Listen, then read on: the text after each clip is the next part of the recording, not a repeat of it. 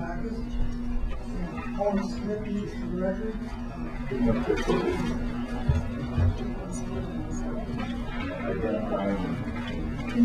packets, each one of them would say what's saying. In the packet, economic hardship affects low life.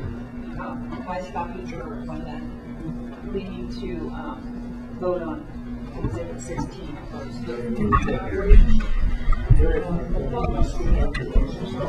There's a study from the Nebraska Center for Health and Research on increased animal waste production from confined animal feed operations, potential implications for public and environmental health, North Carolina State University on infections, Animal Welfare Institute, Hog Farm, worker health problems, respiratory disorders, and hog confinement workers. In there it says with living in a neighborhood with confinements to water pollution, health risk, air pollution. What I have here is petitions I've signed from people in Cedar County and surrounding area that are against this confinement. And then I have a letter from my doctor here. And I'll read it. It says, to whom it may concern, I'm currently Gary's specific family physician. Gary has known allergies to both odors, to hog confinements, and large-scale animal feeding operations. When he's exposed to these orders, especially wind-driven, he will develop sinus and allergies, which later progress to bronchitis and sometimes lung infection. We do medically advise that Gary undergoes within 2 hours of hog confinement and large-scale animal operation. If you can, please, if I can be of further assistance, please do not hesitate to call or write. And it's signed by Steve Block, Columbia, family physician. I have a letter here from Dr. Block concerning my husband, and I needed it. Wilford is a 74-year-old patient who I have been caring for many years. He has concerns about a hog confinement being built nearby where he lives. I feel these concerns are justified. He has had trouble with allergies for many years. Also, there is a possibility that his allergies may worsen other conditions such as congestive heart failure and coronary artery disease, which have recently been very stable. And this hog barn is going to be 1,320 feet from our house. And I look for it to be a problem for my husband's health, because these hog barns, the waste manure poses a health risk to the soil and the water. It causes intestinal disease complications. It sometimes gets to humans. And they also include organic dust, molds, bacterial toxins, and manure-generating gases, such as ammonia and hydrogen sulfide, many of which are known airway irritants, allergens, or respiratory hazards. Serious respiratory problems include chronic bronchitis and non-allergy asthma. And I'd like to include this as signature. Next question I would put in is confinement. It's on Randolph Road. These pictures were taken by a concerned citizen and will put out everybody. This is good for public health. You see the basket is full. Dogs that are on top are way blown up. They've been there for a long time. It's right next to the road. It's busy.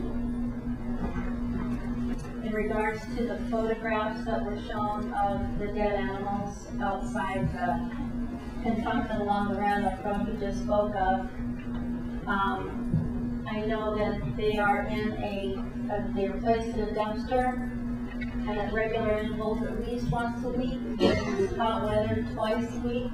A rendering plant comes and picks those animals up on a regular basis. I know that because we have the same company that picks up animals out of our barn. They look it up. They do the best that they can. Sometimes the cost is higher, and sometimes it's not. So I just want people to know that these boxes don't lay out there for weeks, they don't collect for weeks, they're picked up on the news so we can get I'm still off a long time. We're going to speak to the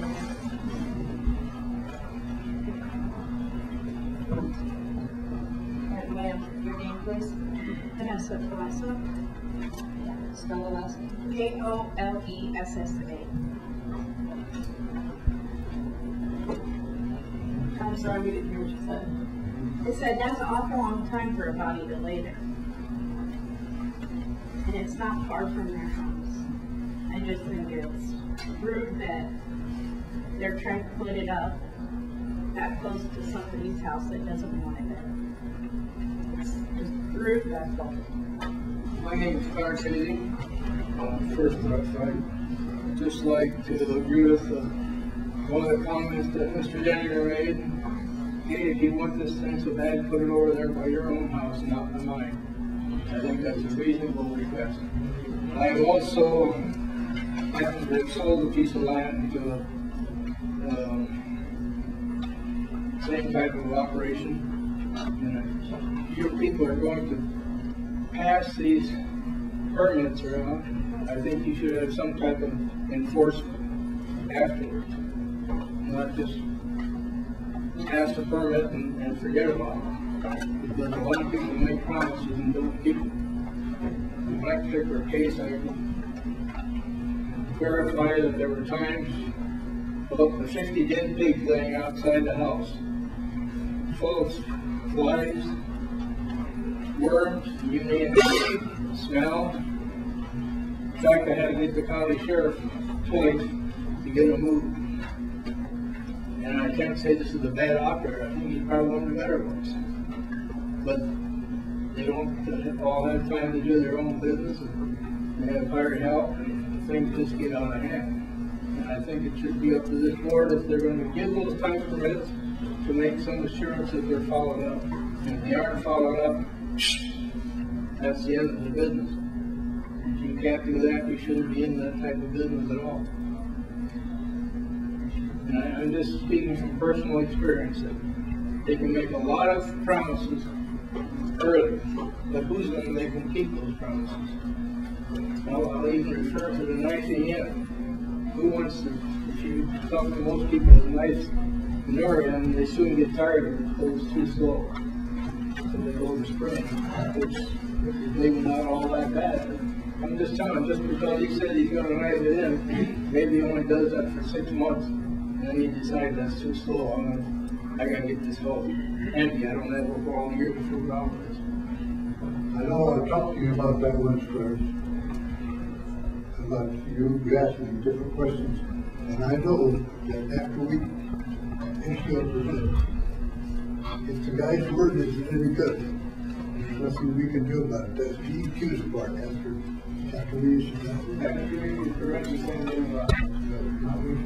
well, maybe you should look at your bylaws, see if you can do something. Because somebody's got to somebody's got to crack the whip.